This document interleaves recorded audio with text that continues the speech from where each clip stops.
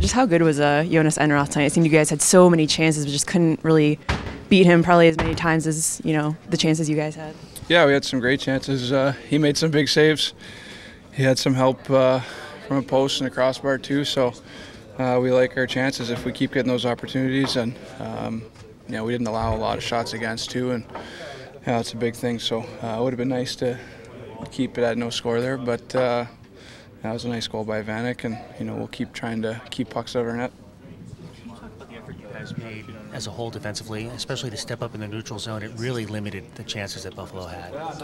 Yeah, I think we did a pretty good job. Our D were really aggressive and seemed like their gap was good. They had a lot of sticks on pucks and made it tough coming through the neutral zone. So when you do that, it's hard to get a lot of offense created. It's frustrating, and we've been on the other side of that before too. So it's nice to see that we're able to clog the neutral zone up a little bit more, and it's something we'll try to continue to do. How pleased were you with the puck possession from you guys today? It seemed like you had it for the majority of the game.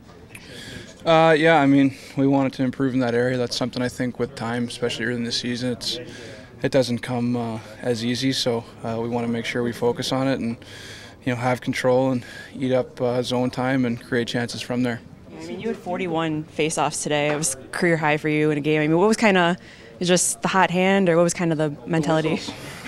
All the whistles had nothing to do with hot hand. It was just one of those games where there's a lot of whistles, and you get a lot of face-offs, and I ended up taking some, but I didn't realize it was that many. I think there's just so many stoppages kind of allowed for more than usual. Sidney, if you had to pick one thing for these last two games that would impress you most at the start to a season for the team, what would it be? I think we're pretty good, as far as our structure defensively. I think that's usually something that takes a little bit more time, but I think we've looked pretty comfortable with the way we need to play defensively, and our D have done a really, really good job of keeping a good gap, and our forwards have come back hard. But I think just as a whole, as a group, from Flower right on out, we've been really solid defensively. Is that something you guys talked a lot about in camp?